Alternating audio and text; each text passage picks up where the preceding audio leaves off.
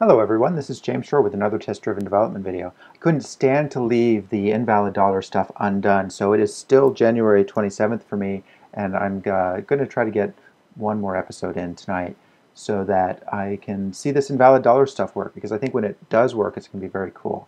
And the next batch of stuff is going to be getting it all into the UI, and I have no idea how to do that. So it's kind of fun to be doing something I actually know how to do. Well, I think I know how to do it anyway. We'll see how it works out. So we're expecting a bunch of question marks from InvalidDollars, but we're not getting it. So that's easily fixed. We'll just go in here to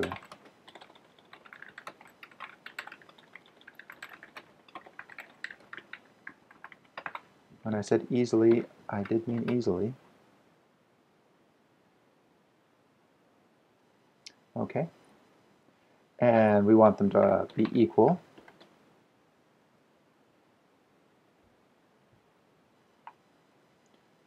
So take care of that.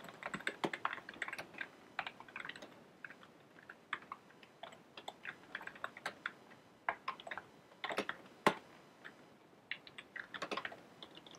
guess it's really just a matter of whether or not it's an instance of InvalidDollars.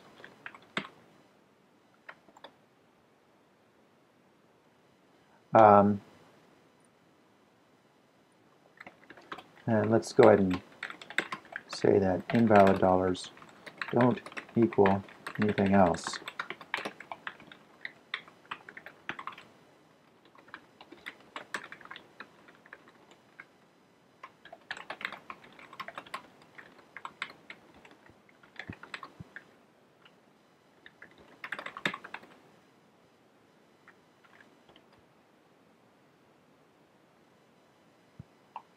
And what do we want for the hash code? We need a prime number.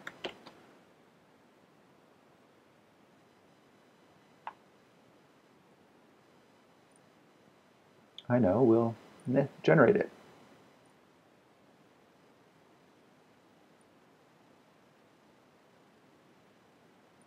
Oh, thank you very much.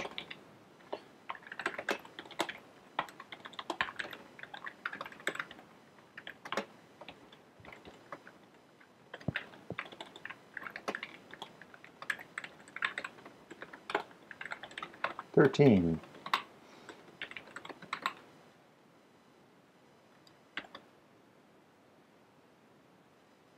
All right. There, they're value objects. And you know what? I think this is going to be valuable.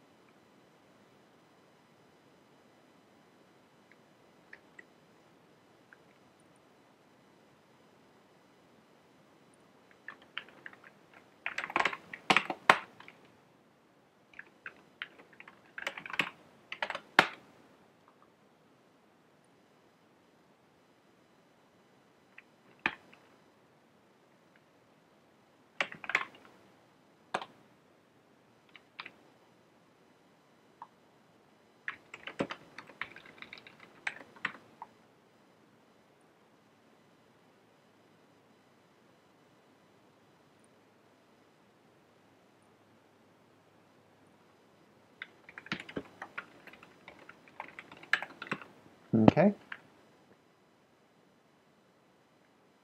Oh, I see.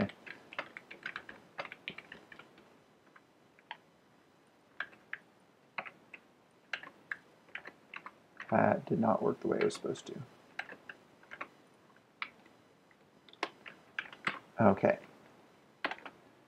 Get that going. There we go. So now we've got our value object that's doing what it oughta. Let's go ahead and put it down at the bottom.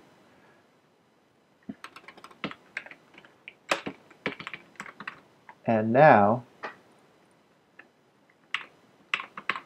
we need to say a few things about plus.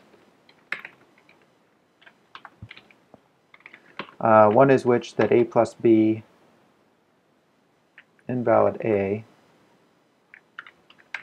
plus invalid B should be invalid.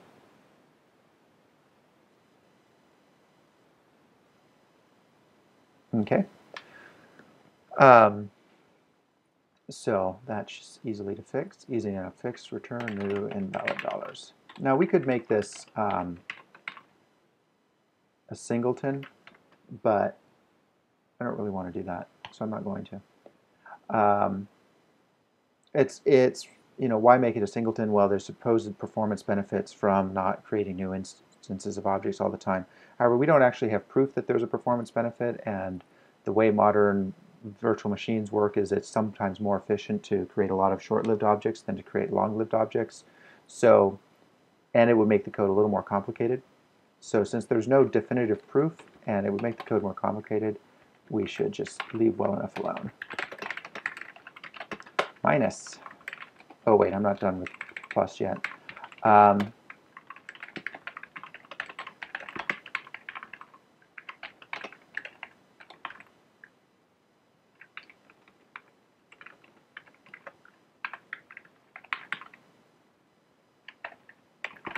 So something that's invalid plus something that's valid should still be invalid. Something that's valid plus something that's invalid should also be invalid. And here's something tricky. This is not going to work properly. This is going to throw an exception, and that's because the code for this is inside of valid dollars, not invalid dollars. So now you could argue that this test should not be inside of invalid dollars test. It should be inside of valid dollars test because it's testing the code that's going to be part of valid dollars test. Did you catch that? Went by a little fast. But I think conceptually it goes along right here. I mean, this is really what this is all about. So I'm going to keep the test code here, even though the production code is over here. Just because that's what feels right. Now, I just need a guard clause here. If dollars is not valid, I'm going to return an invalid dollars. Before I do that, though, I think I want to do something else, which is I want to have a new test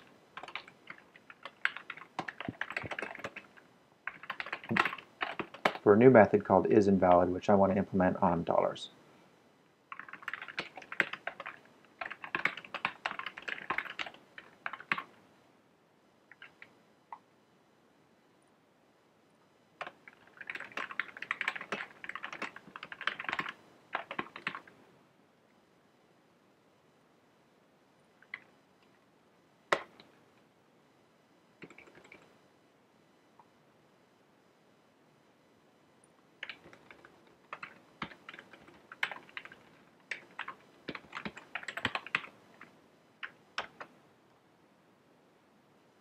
Okay, and now we need to do the same thing for valid dollars.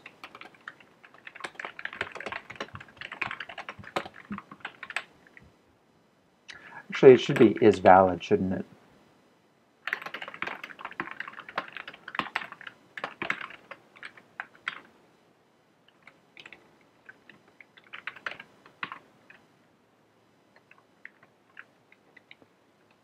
We'll get back to that in a moment.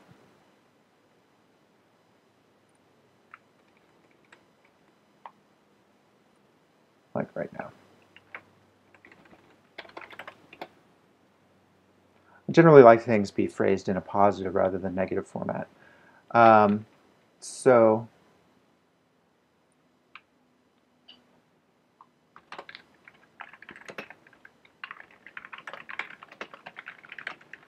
this is valid.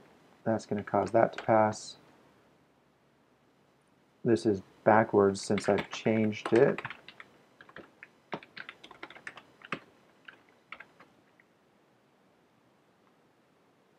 There we go. There we go. And now for that. This is going to fail because I haven't actually fixed the problem. Need to put in a guard clause pretty much everywhere. there's no way that I can see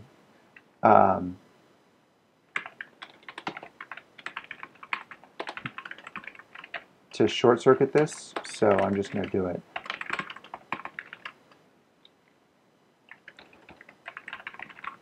Just going to do it that way. It's a little weird. Actually, you know what? It's a lot weird. So I'm not going to do that. I might come back and do it that way later, but okay, so there's that. Now I can quickly go through, do the rest of them.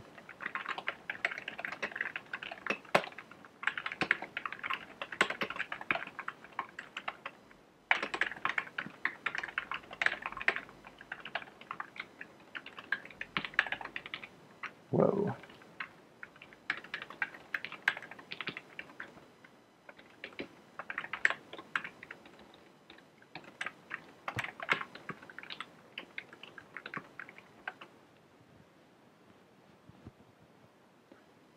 This is fun code to write because it's so easy.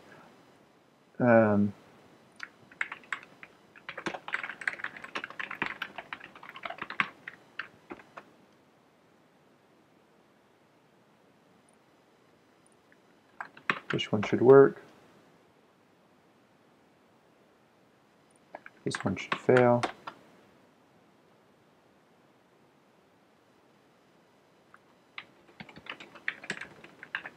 That one should work. Next is subtract to 0.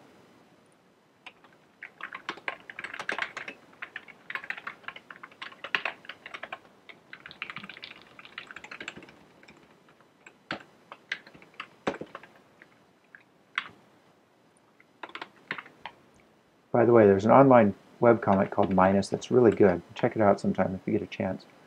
Okay, so I just want to do a quick search and replace.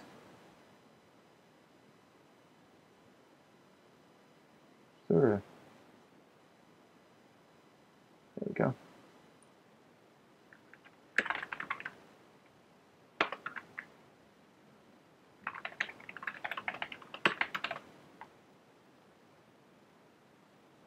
Okay.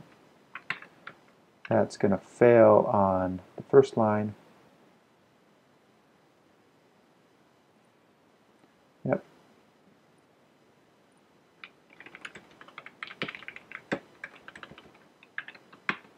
Now it should fail inside of InvalidDollars. Yep. The duplication here with all these guard clauses bothers me, but I don't see another way of doing it. Okay, after subtract to 0 comes percentage.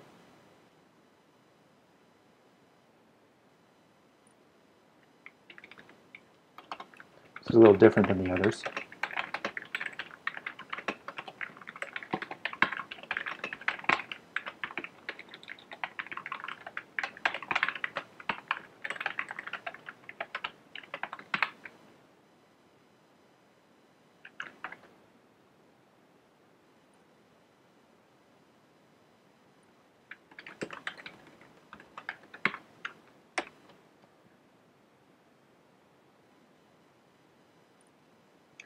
But this one isn't.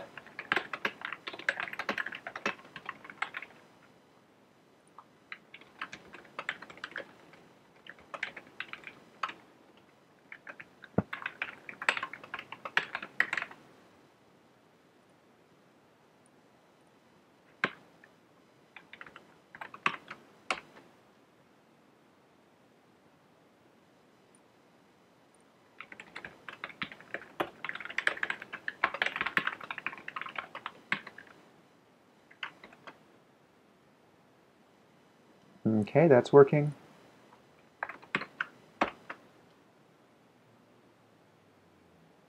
That's failing.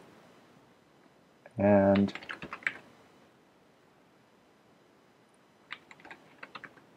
that's not working. Oh. Oh. Just under the wire. We're going to get it. Yes. All right. That's it for this episode. Thanks very much for watching. I'll catch you next time.